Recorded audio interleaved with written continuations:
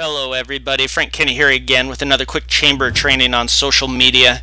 So let's talk about Klout today and how you can use it to help your members and help yourself.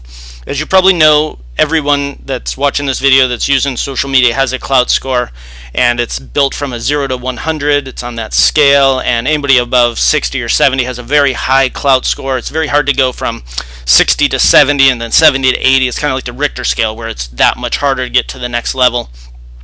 And the more you can do to build your Klout score, the more social proof you'll have. People will check your Klout score to see if you're using social media well or if you have influence and reach. So here's one way you can use Klout for your members that they will very much appreciate. So go to your friends list once you're signed into Klout, and then you can go to your lists of members that are on Klout. You build that through your Twitter. You should have a list of your members on Twitter, and it then translates onto Klout. Then you look at this list. For me, it's chamber professionals. For you, this would be your chamber members, and it would list all their Klout scores, and you could kind of see which members are more influential. Like if you got a brand new member in that has a very high Klout score, well, all of a sudden you know that, wow, this is a super connector. This person could really help me get the word out about what the chamber is doing and things of that nature. So it surfaces intelligence that you can use for your chamber.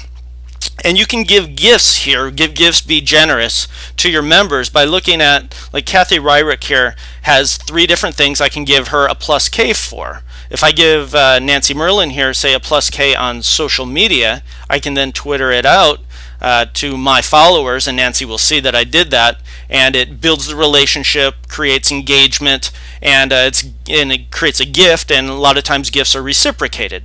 So this is what you would do for your members. You'd go through your member list and see the people that you want to give a plus K to, and it's a nice little gift, and they'll probably reciprocate and give you one back. But you got to make sure that these 3 things are what you want to get plus Ks for. A lot of people have never set these up. So here's how you do that. You go back to your profile, and you come down to your topics that you want to be well known for, and you can click there, see more, and it brings up your topics, and you're limited to just a few topics. And so here's I think the 7 or 8 that I'm currently getting plus Ks for by various people, mostly in the Chamber of Commerce industry. And if I wanted to add another one, you just go to add a topic and you type it in, like small business, if that's what you want to be known for, or chambers, or whatever it happens to be, and it'll add that topic. And so you want to make sure that the topics that you're adding are what you want to be known for, and not just things that Klout's guessing on.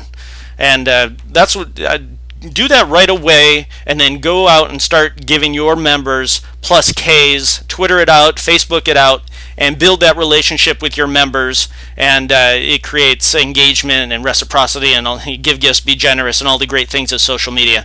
So hopefully this has been helpful to you. If you need additional training on anything specific, email me or let me know, and if I can help you in any way, just send me an email, frank@frankjkenny.com. Happy New Year. Bye.